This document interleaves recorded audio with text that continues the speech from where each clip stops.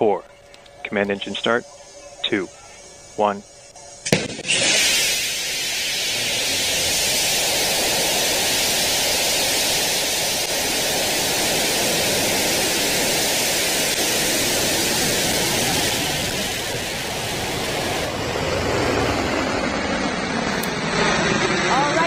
SHEPARD has cleared the tower. If you look on the bottom right-hand side of your screen, you'll be able to follow along for the timing as NS-36 heads towards the chamber pressure looks good. 10,000 feet and climbing.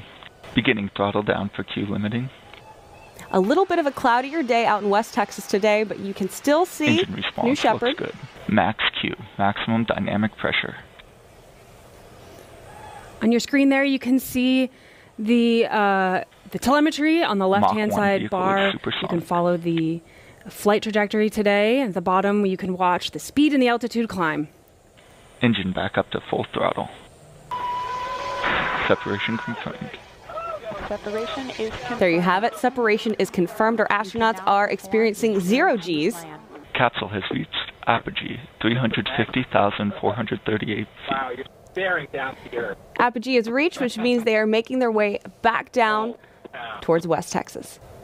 Booster descending nominal. Approaching engine restart. There you hear the sonic boom. You see the engine relight. Engine restart confirmed.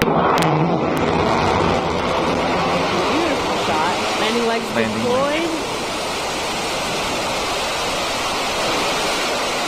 Booster descent nominal.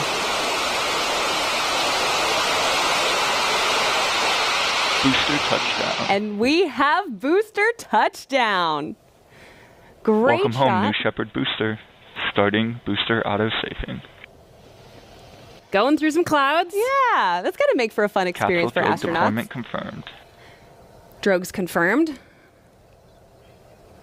The drogues pull out the main parachutes. Capsule main parachute deployment confirmed. And there you have it. Beautiful All three parachutes. reefing, looking beautiful against Confirmed a cloudy capsule West mains look Texas good. sky. Capsule landing zone is within expected range limits. I love those drone shots. Stand by touchdown. Approaching retro thrust. Stand by touchdown.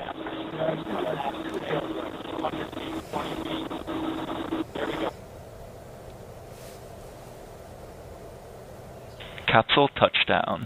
And we have touchdown. Welcome back, Space Nomads. Auto-safing start. Welcome home, NS-36. Always incredible to see a great, easy touchdown for our new SHEPARD crew captain.